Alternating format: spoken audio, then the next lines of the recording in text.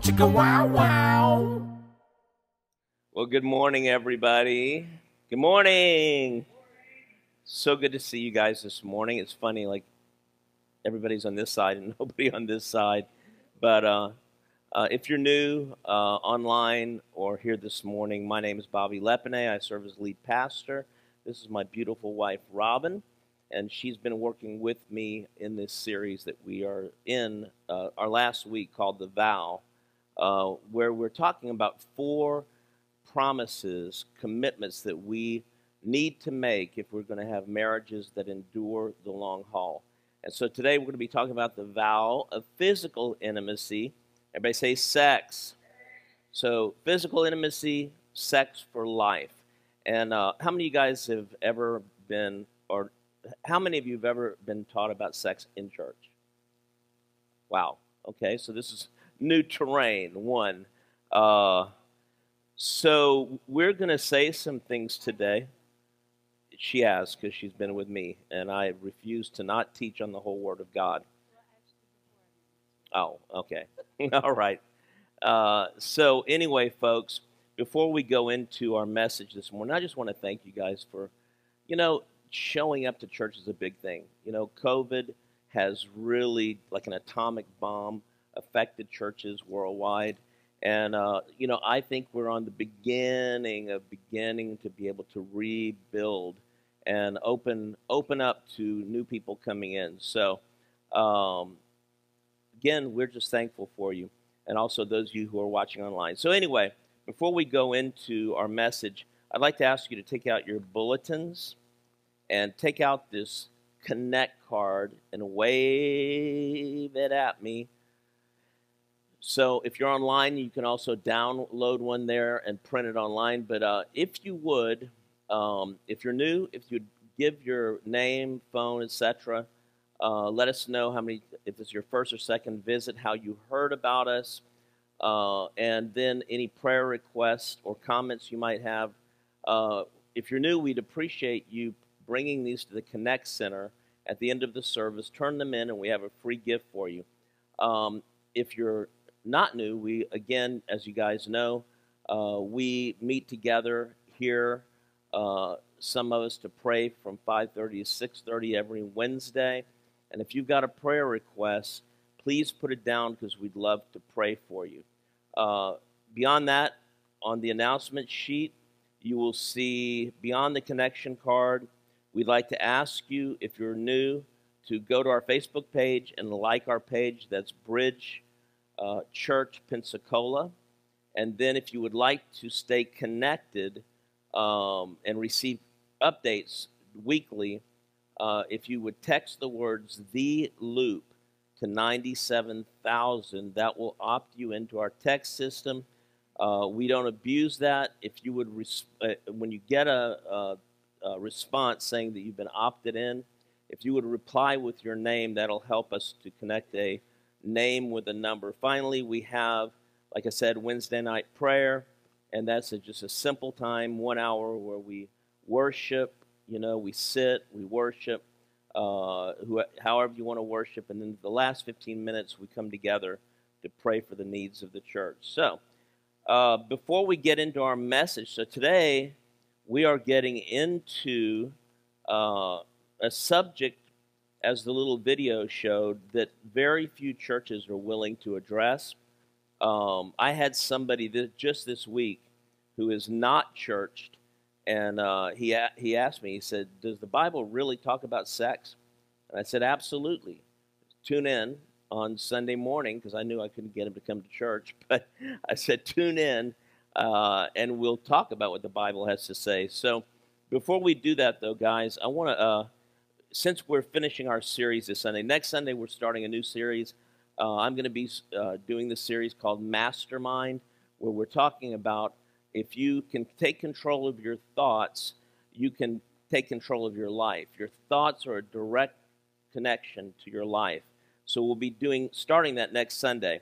But anyway, so I like to start with something funny, and I found a joke that is clean but has to do with sex. So you guys ready to laugh, even if it's not funny? Perhaps. Terrible. All right. So there's this guy that was feeling ill. So he went to the doctor and he said, "Doctor, I'm feeling sick." The doctor checked him out and ran some tests. And the doctor said, "I've got bad news for you. You've only got 18 hours left to live." The guy was devastated. He went home and told his wife, and they cried together, and they prayed together. And about 3 hours into it, he said, "You know, honey, I've only got 15 hours left to live. Would you mind if we just made love?" And she said, "My gosh, of course not. Let's be together." And they were together, and they were very intimate, and they felt close. And it was good. And they continued to embrace, and time went on. He looked at his wife a little later, and he said, "Honey, I've only got about 8 hours left to live. Do you mind if maybe one more time we could be together?" And she said, "Oh, sweetie, that would be great. I would love to." And so they were again together, and they felt close. The time kept going on. It was bedtime. They kissed each other goodnight and went to bed, and the guy couldn't sleep. About 3 hours left of his life, he was thinking. It was the middle of the night, and he's looking at his watch, and he's thinking to himself, "I've only got 3 hours left to live." So he reaches over, and he taps his wife on the shoulder, and he wakes her up, and he says, "Hun, I've got only 3 hours left to live." And she said, "Uh-huh. We've already been together twice. We're not going to be together a third time because I have to get up in the morning and you don't."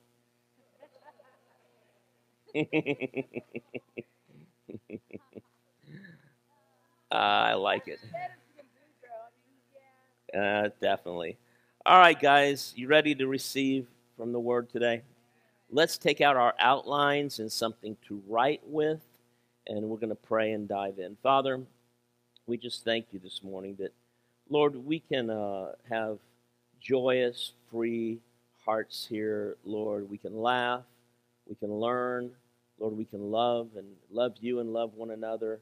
And God, we just thank you for the simplicity of being the church, Lord, that we are the church. And Lord, we just thank you, God, for everything you're going to do this morning. Lord, I pray with Robin that every single person, God, whether here physically or online, that they would truly, truly receive something, Father. And that, Lord, there'd be something that they come away with that they never forget. And we thank you for this in Jesus' name. Again, everybody said amen? Amen. All right, guys, so to get started, I want to do a real quick review. As I said, we've been talking about 4 vows that we need to make, promises that we need to make, just 4, that these 4 will carry us to a marriage that will last for our life. And so the first vow, I want you to say it with me. I think it's on your outline. Say, "I vow God will be my first priority and my spouse my second."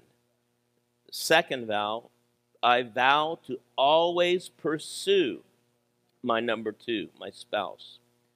Third, "I vow our marriage will be about we and not about me."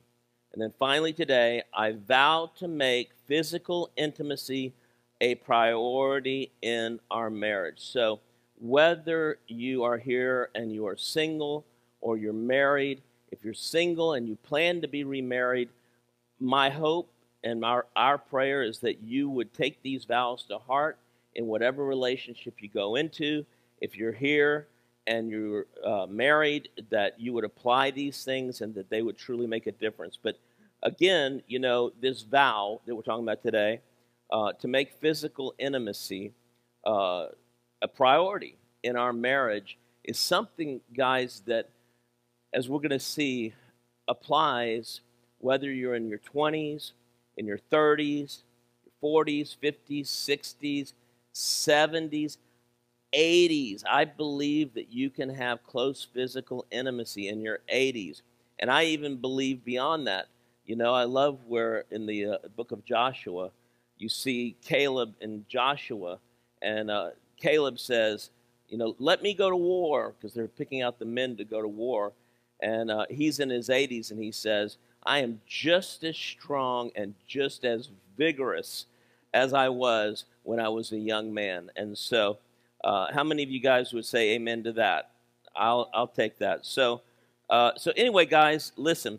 I want to start out, and I want to talk about where and how we often begin in learning about sex.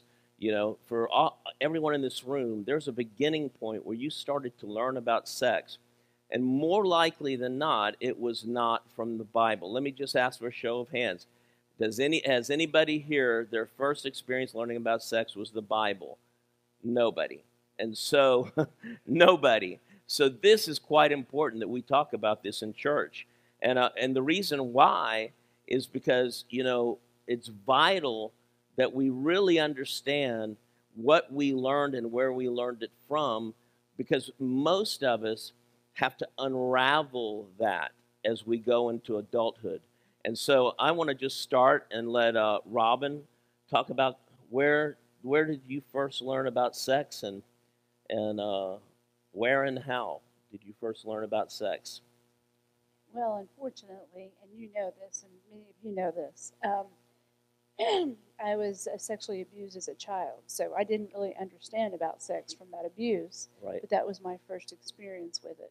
Right. Now, learning about it, in school, we learned about it in home ec.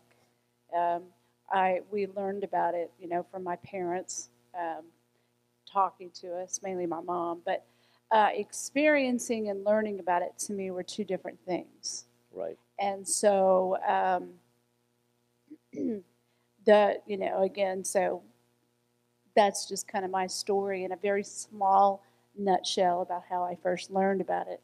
And then, of course, my first, when I was about 11 years old, I ran into some horrific pornography. That was another experience in learning about it, but it was all the wrong way of learning about it. Yep. And so, unfortunately, pornography is so pervasive in our culture and in our world that I think that there's many of us that's how we first learn about it and maybe experience it. Yeah, for sure. Yeah, but it's not really, but because there's so much falsehood in that dynamic, that's not really learning about it. No. But I did do a Bible study called the Song of Solomon, too, when I was in my 40s, and I learned an awful lot more about it then. Which will be coming from today, Yeah. Song of Songs, Song of Solomon, Song of Songs. I can say for me, I had a horrific introduction to sex in that I accidentally walked in on my parents. How many of you guys know that's the worst of worst of worst? I mean, it's horrifying. And so it was horrific and horrifying. And I remember I was like 9 years old. And I was just like, oh my gosh. But you know what was funny is that I went into my room, and we used to have these things called World Book Encyclopedias. So there's no such thing as encyclopedias anymore. Online there are. Well, they're online. But yes. So I went to my World Book Encyclopedia and found sex. And so my first really learning about it was from the World Book Encyclopedia. Sad to say, like Robin, my next exposure was at 11 years old. And it's an interesting thing. That's usually where most people start learning about sex, is around 10 to 12 years old. But anyway, I was in Austin, Texas, and I'll never forget it. We were staying in a La Quinta Inn in Austin, Texas, and I was, like I said, about 11 years old. And I went into the lobby, and over to the side, away from the check-in desk, was a rack of magazines. And it just so happened they had pornographic magazines. Well, my little 11-year-old brain, they say curiosity kills the cat. Well, curiosity will do some damage to you if you're not prepared or expecting it. But anyway, I picked up one of those magazines, and I was shocked. But, sadly, as the years went on in my youth, that's really where I learned. And so I became a Christian my freshman year of college. And, my sin of the past was under the blood of Christ. But one thing that I have learned is that a lot of the hardwiring in our emotional life, which includes our view of sex and everything else, carries over, unfortunately, into our Christian life. And just because you're a Christian doesn't mean that you see sex as it is described in the Bible and as it should be. You're going to say? No, and I'm just also going to say that it takes, for me, I've had to have a lot of ministry to get the ugliness, I call it like the tar, out of my soul from the experience of when I was even younger than you, and I'd forgotten about this until just now, running into playing outside, right? And then somebody had thrown some horrific pornography into a creek, and I was playing there, and I saw it. It was just like what you said. Yep. And it literally, it's something that it imprints you. I can't yeah. think of anything that imprints a human soul more than pornography. I really can't. And it's something you have to unlearn. It's something a lot of times people need to have deliverance ministry from. Yep. Because there's an imprint there that's a dark demonic imprint. Definitely. And it can really affect your sex life for the whole rest of your life. Absolutely. Yeah, and like Robin's saying is that, and I read a study as we were preparing this week, pornography is actually more powerful than cocaine, crack, heroin, any drug. Pornography has a stronger imprint on our brains. And so when we give ourselves to pornography, or we allow pornography to come into our lives, it awakens, it affects the dopamine in our brain. It definitely does. And the dopamine is the feel-good chemical, and so we keep on repeating the cycle. And unfortunately, a lot of people go deeper and deeper and deeper into darkness of pornography if they aren't, really sold out to Christ and say, nope, Lord, I'm struggling with this, and I want to be delivered, and I want to be free. And so, anyway, so what we want to talk about today, guys, and if you're in your outlines, we want to talk about what the Bible, everybody say Bible. Bible. We want to talk about what does the Bible really say about sex. And we're going to talk about 5 specific things that the Bible teaches. The first one, if you're taking notes, is the fact that God created sex for what? Procreation and, circle the word and, enjoyment. God created sex for procreation and enjoyment. Sex through the ages, has unfortunately, if you take it through time, especially when you get to the Victorian age, sex became something that was just for procreation. It wasn't supposed to be at all for enjoyment. Especially, I grew up Roman Catholic. And as a Catholic, I hear somebody say, oh God. But as a Catholic, you were taught that sex is for procreation alone. And so, like I said, I kind of came under that and, didn't have any expectations, but that it was for procreation, you were going to say? Well, I was just going to add a little bit for the Victorian age, because, often things in our world and in different cultures are not the way that they seem. Many of you know that I have a PhD, and while I was studying for my PhD, I had to do some work on trauma. And so, Dr. Freud, who created the word hysterical, he did a lot, Sigmund Freud did an awful lot of work with women during the Victorian age. And what he found out is that at a certain age, they would start screaming, and that's where he got hysterical from. And then, he created what's the talking cure and all that. Part of my education is in psychology and in counseling and whatnot. But the point I wanted to bring is this. during the Victorian age, it was very common for men, wealthy men, high status men of the elite class, to give their daughters to their business associates and friends for sex. Wow. And so obviously that created a lot of trauma because those girls were raped by their business associates and men. And so Sigmund Freud did a 10-year study on these women. Now, that's where he came up with hysteria, because those women will become hysterical whenever he was going through the talking cure, right? When he was talking them through that. And so when he published the study, he was rejected by all of his colleagues because they're telling the truth about what the men did to their daughters. That's one of the things that's so hypocritical about the Victorian age.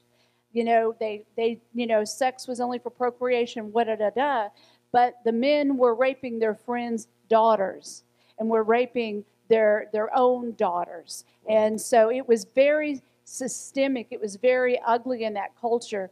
So they made all of the people in the profession that was brand new, the whole thing of looking into someone's, psychology, that whole thing was brand new.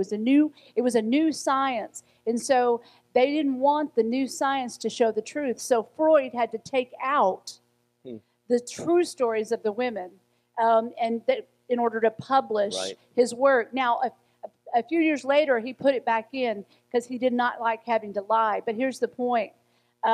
Sex, even during times when you were told that sex was it was only for procreation, what they were doing in all reality was abusing sex and abusing women. Right. So the men had the fun and the women. Well, then that's just was part of the Victorian age. When you said that, I mean, that's a big part of my graduate work, stuff that I did. And in trauma, that's it's one of those things that people abuse, I think, almost more than anything else. For sure. Is sex. Yeah, no doubt. So let's dive in, because God's plan, his original intention, is for procreation, that sex would be for procreation and enjoyment. Everybody say enjoyment. Enjoyment. So Genesis 1, verses 27 through 30, we've been over this verse in this series, establishes God's pattern. So it says there, God created human beings reflecting his nature.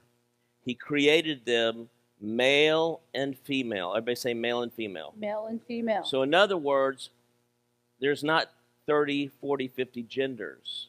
So there's two genders. There's male and female. Everybody say male and female. Then God blessed them. I want you to see this. God blessed them. So first he blesses them, and then he says, hey, go, have fun. So God blessed them. So everybody, we want God's blessing on our sex life. Amen. God blessed them and said, prosper, reproduce, fill the earth. It's kind of like, God is just saying, hey, listen, go for it. He's not the God that we, and like the Victorian age pictured, the big sourpuss. So God blessed them and said, prosper, reproduce, fill the earth. Now listen to this. God looked over everything he had made, and it was, say it with me, good. So very good. I love that. It was good. So very good. And so the image of God's picture of sex is that it's good, that it's for procreation and enjoyment. But the enemy has twisted it like he always does. He is the one who has perverted sex to be something God never intended it to be, and to be, the world pictures it as the, quote, dirty deed, but not God. Listen to this in 1 Timothy 6:17, continuing the thought of for sex for enjoyment. Command those, Paul says to Timothy, who are rich in this present world, not to be arrogant, nor to put their hope in wealth, which is so uncertain. Can I get an amen? Amen. But to put their hope in God, who richly provides us with everything. Underline that. Say everything. Everything. For what? Our For enjoyment. our enjoyment. Does that include sex? Absolutely. Yes. And so, again, God says, yes, it's for procreation, but yes, it's for enjoyment. And I like these two words. If you're looking at your outline, the word procreate means to start. The word recreate means to stir back up.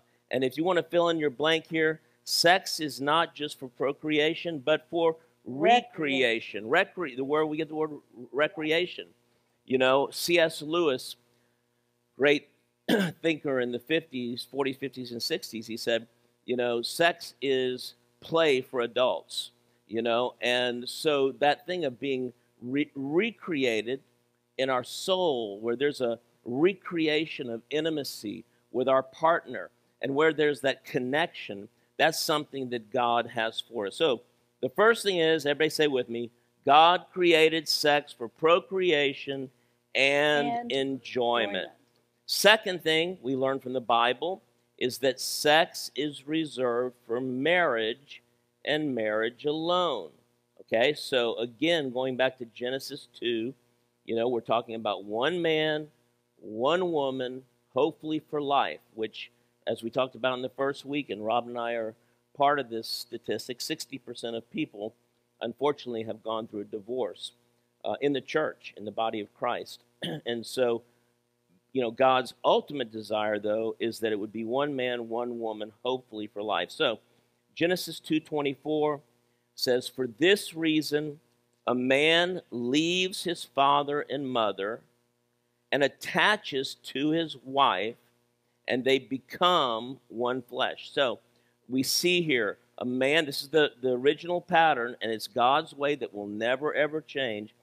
The man is to leave father, mother, leave the family of origin, and then cleave to his wife, and they begin a new family. And I like the fact that it says, and they become, because there's the process. That implies there's a process to becoming one. It's not that it happens right away, but we're becoming one and becoming one flesh. And so, Song of Solomon, do you have anything to say on Genesis 2? No, I'm good. Okay, so we go to Song of Solomon, and guys, I want to say, most people, including Christians, don't realize what the Song of Solomon is for. The song, they spiritualize it. A lot of people spiritualize it, but it's not meant to be spiritualized. It was a book that the Hebrews did not allow their child to read until they became of married age, because it is the whole book is Solomon, and he wrote songs. This is the greatest song that he wrote, and it's about physical intimacy. It's about pursuing that person that you're called to be married to, and then what married love looks like, including sex. And so let's go to Genesis 4, verses 1 through 3. And so to set this up, Solomon, in the first few chapters, we see that, he's pursuing her. She is in love with him. He's in love with her. In chapter 4, we come to... This is in Song of Solomon. Song of Solomon. Not Genesis. No, Song of Solomon. Yeah. I thought I said that. Song of Solomon 4. Redirecting. Okay. Song of Solomon 4, we come where they have just been married. And so they are in their room, their bedroom, and they're about to have the first time of having sex. And so, if you read Song of Solomon, basically he's describing her as she is undressing, okay? And so, again, I sent you guys a text this week and said, this is going to be at least PG-13, maybe more. And so, here we go, all right? Buckle up your seatbelts. From this point in, it gets pretty intense. So, Song of Solomon 4, and he starts, Solomon says to his bride, he says, "How beautiful you are, my darling. Oh, how beautiful." Then he starts with up here. So she's obviously got a veil, and he's pulling back the veil. He's looking at her eyes. He says, Your eyes behind your veil are doves, like doves. Your hair, and he's looking at her hair, is like a flock of goats descending from the hills of Gilead. Now, in today's world, we would go, wow, that wouldn't do it for me. Can I get an amen, ladies? Yes, for sure. That would not cut it.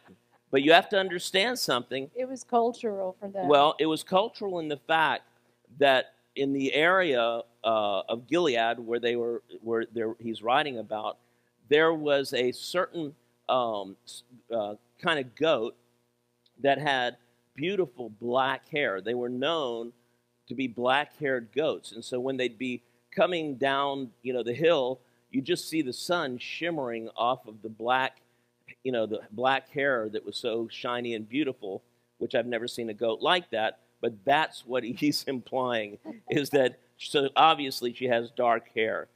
And what I want you to get at, guys, is listen, we're about to get pretty intense, but this is what's important. Solomon doesn't just, hate to say it, get on top and do his business. No. He affirms her.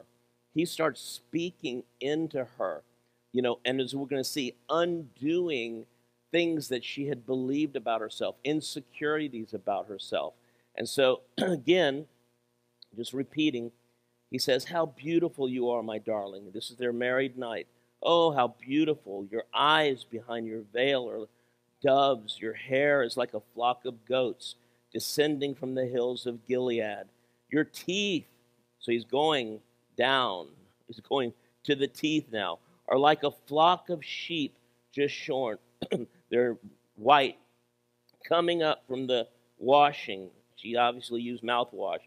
Each has its twin. Not one of them is alone. So in other words, all your teeth are there, thank God. So we know two things. Is the first thing is beautiful. Obviously she wasn't a hockey player. And the second thing, that obviously she wasn't from Alabama. Dude. I said it. Boom. All right. It's a joke. Bad pastor. Bobby left All right. away. All right. So, I love that verse. Your teeth are like a flock of sheep just shorn, coming up from the washing. Each has his twin. Not one of them is alone. You're not a toothless wonder. Bobby. All right, I'll stop. Your lips are like a scarlet ribbon. Your mouth is lovely. So he's just pouring into her. And, it's interesting because, in the first chapter, she says her brothers made fun of her because of how dark she was, because she had to work out in the vineyards. And so she was dark complected. And obviously she describes, that she wasn't like the wealthy women that had soft porcelain skin. She had worked in the fields and her skin was dark and tough, probably cracked some. But what's he doing? He's pouring into her. He's affirming her. Listen, folks, it's so important. We talked about this last week. It's so important to pour in to each other, to speak words of affirmation. Because listen, from the time we are children, the enemy is seeking to tear us down, to tear down our self-image. And God wants to build that back up. So, and he does that in a big way through our spouses. So I want you to write this down, that we see here he's pouring into her. Emotional intimacy comes before physical intimacy. Let me say that again.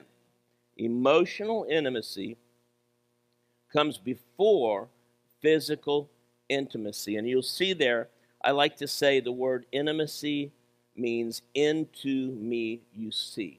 And, I tell Robin all the time, I tell her before we met, I was praying for someone, a woman who would truly be home, a safe place, where I was known and she was known to each other.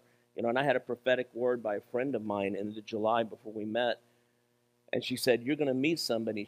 You're going to get her and she's going to get you. And so that thing of seeing into each other, unlike anybody else can, that's where intimacy comes from. And so bottom line is, listen, we've got to take time connect. Okay? Let me say it again. We have to take time to connect emotionally before we do so physically. Robin? Well, especially for women, uh, uh, part of the intimacy means that there's trust there, especially if a woman has had bad experiences and abusive experiences Yep. where sex is concerned. And so, if there's not emotional trust and emotional intimacy, then the act of having sex can feel robotic. It could also feel, even when it's not, something that her body is being used. Now, I'm not a man, so I'm speaking as a woman. I'm not saying that men don't have these same types of feelings, right, or thoughts. But if you don't feel safe around a person, then sometimes it's hard to have sex with that person, even if it's your spouse, because the trust, you have to be able to trust that person with your heart Yep. before you can trust them with your body. And so, and sex is such an important connection that it involves deeper levels of trust. Definitely. I'm just looking at you and your teeth. I'm so glad that they have their twins. I'm so glad. Each tooth has its twin. Well, actually, I've got, you know, that I'm in I the know. middle of some dental work. Dental work. Yes. Anyway. So they really don't all have their twins. You just can't see it. Anyway. And you had to live with me for a long time, missing a front tooth at home. That's right. TMI. All right. All right. So let's talk about 3 intimacy builders. If I think it's on the back of your outline. Are you guys getting something so far? Good. You guys we gotta invite people, because listen, what we bring as a church, man, people need, guys, and you know this world is dying for hope, and so I just want to encourage you, be an inviter. So Yes. 3 intimacy builders, okay, and these are things that you basically saw with what Solomon was pouring into. Her name, she just goes by the Shulamite in the Song of Songs, but the first thing that we saw him doing is looking into her eyes. So the first intimacy builder is looking into our partner's eyes when talking. And so, you know, that's that thing of that I really see you. You know, I see into you. The Bible says that the eyes are the window to the soul. And so Robin and I, we do take time. I mean, especially, you know, on Sunday afternoons, that's our time just relax and just hang out together after church. But we make a habit of looking into each other's eyes and really listening. And, you know, I think that's a big, huge part why we're able to keep connection. Yeah, but I will tell you, if I'm talking and he doesn't hear me, sometimes I physically take his head She physically and I takes my turn head it and and turn it turns it. towards me because I'm like, I don't feel that you're hearing me or seeing me. Yeah. Yeah, and I don't do that in an aggressive way, but I'm like, hey, Right. I'm talking. I am talking. Yeah. So the part behind that, remember when we talked about aheva, the intentional act of loving? There's a lot of things that have to be intentional, and looking at each other when you're communicating eye to eye does tell the other person that you see them. Yep, it's good. So, first of all, looking into the eyes when talking, I see you. Listening without judgment, meaning I hear you. Now, let me say, this I do believe is harder for men than for women. I think women tend to be natural listeners. You know, most men, you know, a lot of times if their wife is saying something, you know, this is pretty recent for me, or, you know, complaining about something, they take it personally. And so most men feel like, well, you know, they're almost like feeling they're attacked. And so they feel like they're being judged. Well, that's not necessarily the case. You know, like I said, women tend not to do that. They can sometimes. But anyway, am I digging myself into a hole? No, Okay. it's just there are times when I am like complaining about something in life, and I'll just, you know, venting, which we all do sometimes, and I'll have nothing to do with him, and absolutely nothing to do with him, and then he'll get like upset, and I'm like, what? Why are you upset? I was talking to God or just venting a natural frustration. Doesn't have anything to do with you. You know, sometimes God, you know what I mean? God's the one who directs our lives. Sometimes he may direct me somewhere I don't think I want to go. And I complain about it, right? But it's not about him. But I think that might come from taking too much responsibility on, which you had to do from the time you were a child. So Yep. I think some of that behavior in Bobby comes from deep soul wounds, which we Yep. all have. Yeah. For Anyway, this isn't a counseling session, but you know, sure. there are those those things inside of all of us that can sometimes color the way we perceive stuff. Yeah, for sure. So 3 intimacy builders.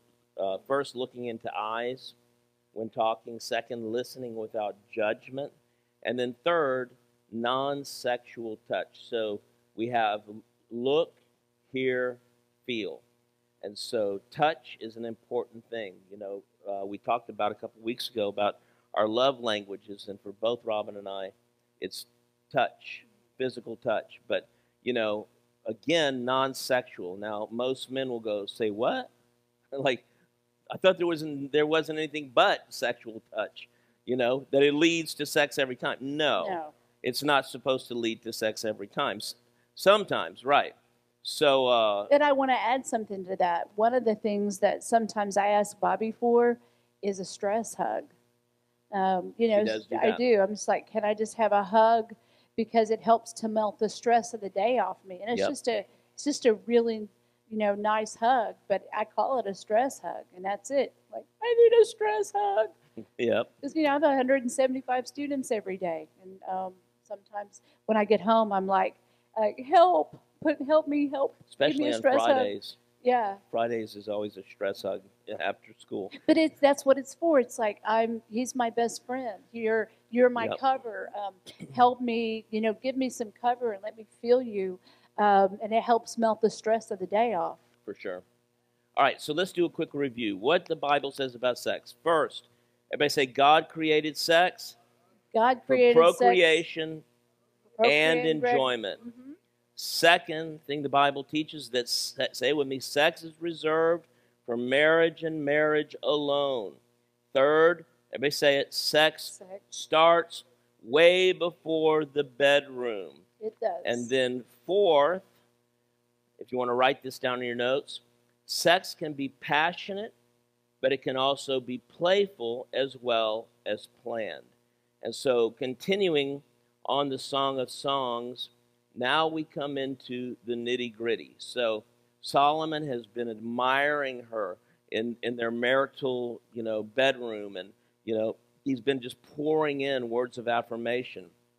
But now it's about to go further, as we'll see. So we jump from PG-13 to probably R here. And people say this, I can't believe the Bible really says this. So Song of Solomon 4, verse 5. So again, he's working his way down from her eyes. He says, your breasts are like 2 fawns, like female deer. Your breasts are like 2 fawns, like twin fawns of a gazelle that browse among the lilies. Now, what do fawns, if you approach 2 fawns, let me ask you, how should you approach 2 fawns? Very gently, very gently, not, just attack, I mean, like some guys, it's just like, I don't even want to go there. The Bible says enough. We could go into some deep, deep waters. But the bottom line is that he's being gentle with her, okay? And so I want you to write this down. Approach matters. Everybody say approach matters. And I want to add something here, especially for older women and even younger women after you've had a baby. And if you've breastfed, your breasts are no longer like those fawns a lot of times, right? They change. Your body changes. Yep. And one of the things for me, and this was really hard when I married Bobby, is that I had a diagnosis and issues with breast cancer in 2004. And I had a bilateral mastectomy. I mean, I had my entire chest cut off. And so I was blessed to have reconstruction, but I have a lot of scars, and it's not. I don't have the breast I was born with, and I've really grieved that. And of course, as we get older, we don't have the breast we were born with. That's part of being a woman, having children, and you change. And it was really hard for me at first with Bobby because I had a hard time. I was like, I told him, and I said, I have Frankenstein boobs, Bobby. Boy. I mean, I did. There's like, no, I'm just saying. No, it's oh, not. Lord. No. Yeah. It's serious. And women have a hard time because our body image changes as we get older. It's true. So being that my breasts had to be completely redone, and they are not anything like they were when I was younger, that was something I had to deal with. And I guarantee you, a big part of the way that a woman feels about her body is what her breasts are like. And after you have kids and all kinds of stuff, they change. And so I've had to really grapple, that's a word, with that. And I still grapple with that because that part of my femininity, that part of my womanhood is very different and not something that I am still comfortable all the time with. And you know that. But I pour into you. You do pour into me, but that's just an honest fact, right? And that's something that I'm not sure men, I know that men are visual. I know that. And I also know what I bring to the table in every other way, but I also know that bothers me a little bit probably every time I'm not fully covered. But in being honest with you and talking about ladies, that's a tough one. It is. I mean, and that's a big part of how we feel about ourselves, men. True. Yeah. No, I'm not. Yes, no critique of you. You do pour in. I do. You do. But for me, I'm just saying that's a big challenge. And I think it's also a challenge for men. Because again, we have all these ideals of this is what is beautiful and sexy in our culture. And if you're ever that way, which is like not very often for any woman, right? Because we aren't made to look like a cookie cutter person on a magazine. Right. But especially when reality of life and we have babies and this happens and that happens, and the further we get away from that ideal and the visual men in our culture that still see that ideal, there's a disconnect there. Right. That needs to be sometimes talked about and met. Yeah. And let me just say, men can have man boobs. So anyway, we've gone this far. Let's just go right over the edge. All right. I think that was a really important point. It is important. It is important. Okay. So, Song of Solomon 4, verse 6. So we see there that sex can be passionate, which we talked about. And then it can also be playful. And so verse 6 in chapter 4, until the day breaks. So they're taking their time exploring each other's bodies, and the shadows flee. I will go to the mountain of myrrh and to the hill of incense. I'll let you figure that one out. He's gone from the breast downward. And I'll just say, hey, it's in the Bible, okay? It is in the Bible. So he says, until the day breaks. So, obviously he was a stud. We're talking all night long. That was an AC/DC song, I think. Until the day breaks and the shadows flee, I will go to the mountain of myrrh and to the hill of incense. And then verse 15, she's now speaking, the Shulamite, and she says, awake, north wind, and come, south wind. Blow on my garden, that its fragrance may spread everywhere. Let my beloved come into his garden and taste its choice fruits. Now, let me just say, you can probably figure out, if you think about what this verse is saying, but most commentators believe that this is a nod toward oral sex. I know it's controversial, but the bottom line is it's pretty much hard to read this. And, he's basically going from top to bottom. And so, man, I can't believe how uncomfortable this is for me. Gosh, man.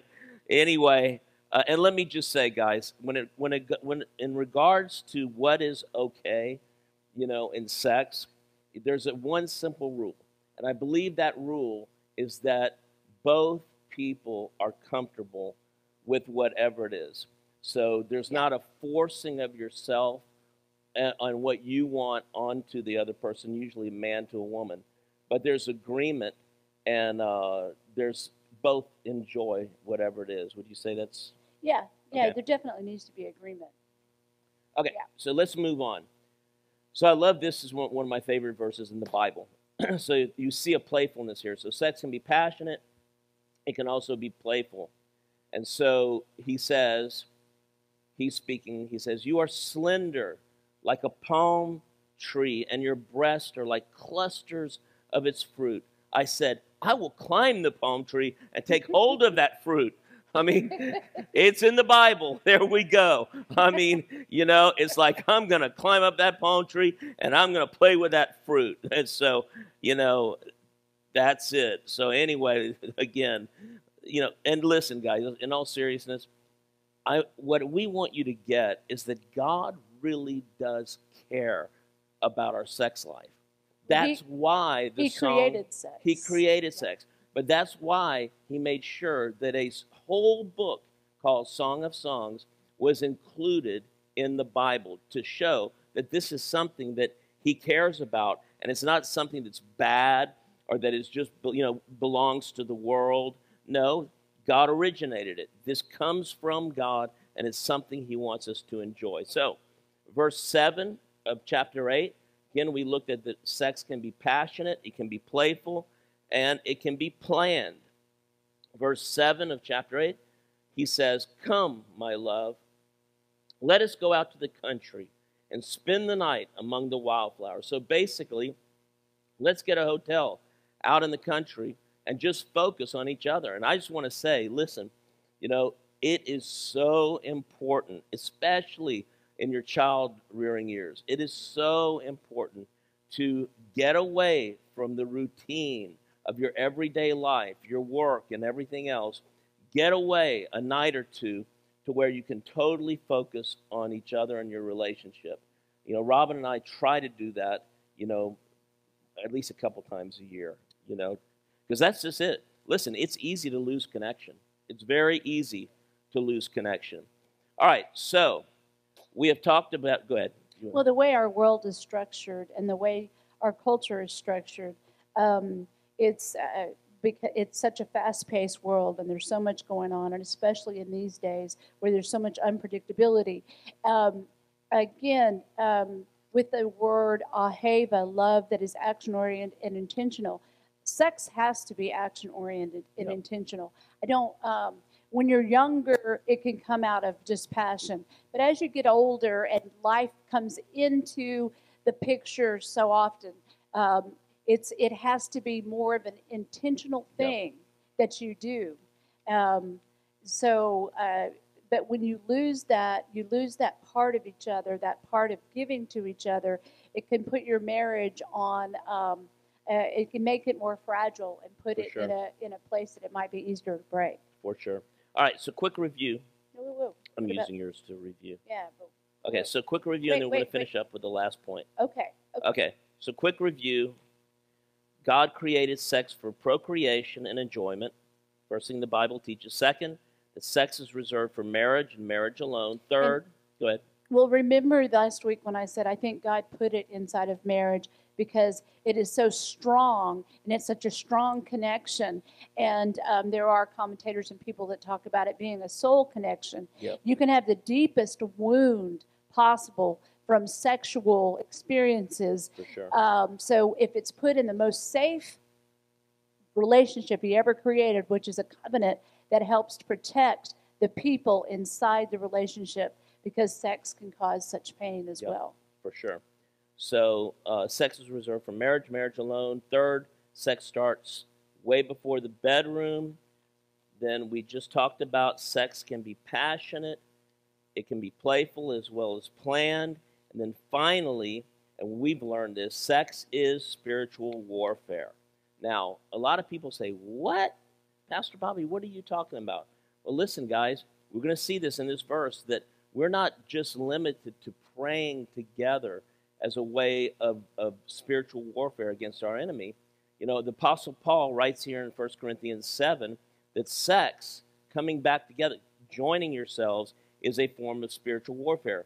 Paul says, do not deprive each other of sex, except perhaps only occasionally by mutual consent and for a limited time of fasting and prayer. So he's not talking about losing connection for months, even years, which can happen.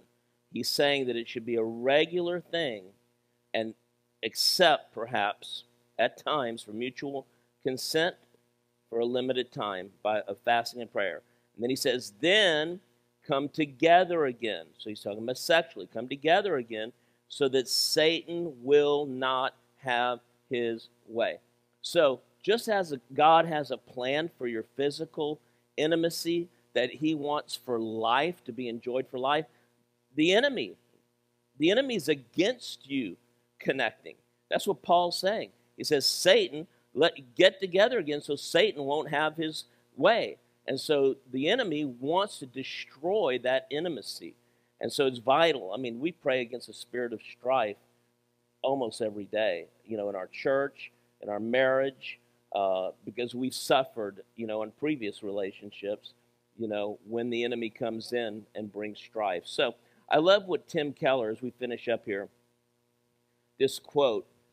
He says, sex as prescribed in the Bible is a way of saying, I see all of your imperfections, and I am still completely, exclusively, and permanently committed to you.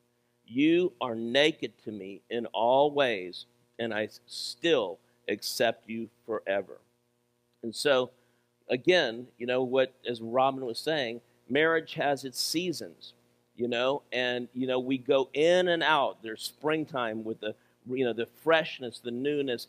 Then there's, you know, the summer where it's hot and passionate. Then you got autumn where things start to come in and not everything looks, you know, it looks on the outside hunky-dory, but not everything's okay inside. And then winter where it can be very, very cold. And like Robin said, you know, when there's not the intimacy, it takes just the little twig can break so easily. But if we're mature, we understand that our marriages go in and out of those seasons. And it's like if we're committed to enduring every season of life, we're going to have prevailing marriages that I do believe can enjoy sex until we hit the grave. I'm telling you, I believe it. Again, it has to be intentional. And I just want to say one more thing, and I know that we could do a whole teaching on the evils of pornography. But one of the things, and like Bobby talked about with all the dopamine and everything like that, you know, I've had conversations with people in the past, and I remember one particular person, and he was a man, and he said, it's just a whole lot easier. He said, it's a whole lot easier than me having to have sex. I don't want to get, he said, he just said, I don't want to go through all that. He said, that takes way too much time. And his poor wife, right, takes way too much time, and I don't want to put all that effort into it. It can just take a few minutes for me, and I'm fine. And again, remember that is not real. It's not real. It gives a false, you do have the dopamine high, but it's still a false type of high from having, because there's no intimacy, right, and it robs you of the real gift that sex and intimacy are. It's so much stronger. Your relationship is so much more beautiful and stronger when you do have sexual relations with each other and have that intimacy there. And so, again, I just wanted to remind you that pornography seems like an easy way to get that high, but it's a complete buster of intimacy and reality the way God intended it to be. True.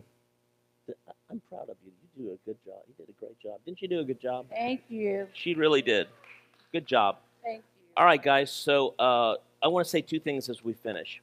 Number one is the past is the past. Everybody say the past is the past. The Past and is it's a past. under the blood of Christ. It is, thank God. So we're not to look backward, we're only to look forward, pressing into the future. So did you guys get equipped, whether single, married?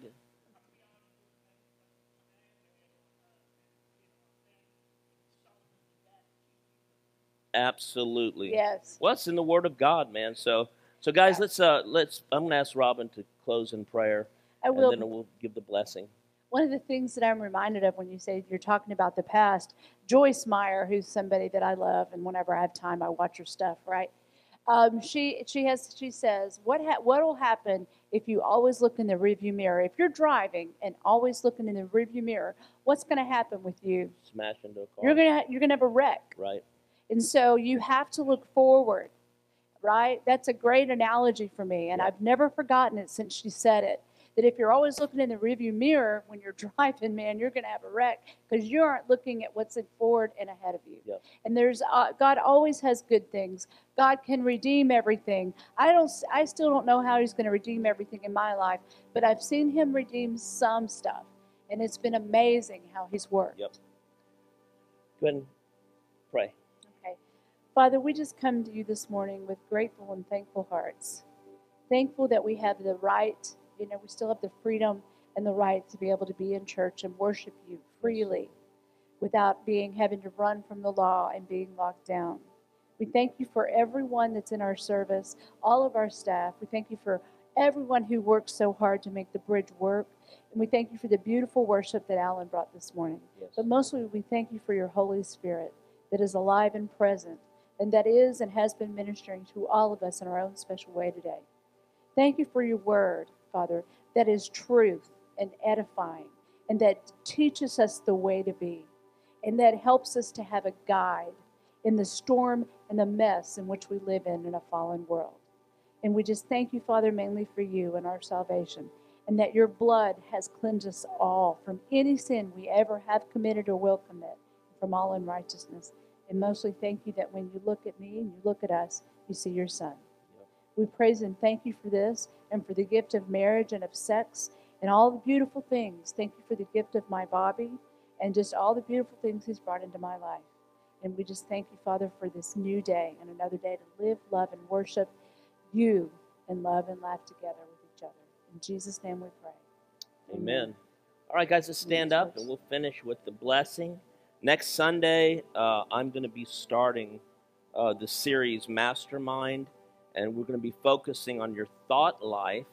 And I know most of us need, to be equipped in our thought life, because as our thoughts go, so goes our life. So if you want to open up your hands to the Lord like this, just very simple.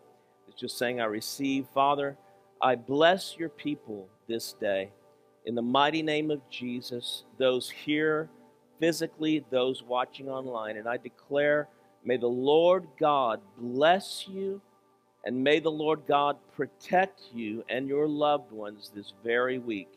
May the Lord God smile upon you and be gracious to you. May the Lord God show you His favor in everything you do, and may He give you His peace as only He can give. In Jesus' name, everybody said amen. Let's give God praise, guys. Hey, how do we like to finish? We got prayer teams up here, Alan and Angie. How do we like to finish? We say, He who finds God finds life. God bless you guys.